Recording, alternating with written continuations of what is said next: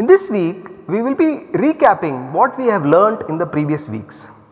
In week 1, we learnt about the different phases of software development process. In week 2, we learnt about the FBS framework. In this week, we will give an overview of how FBS relates to the phases in software development process. In week 3, we learnt about another form of modeling using UML diagrams.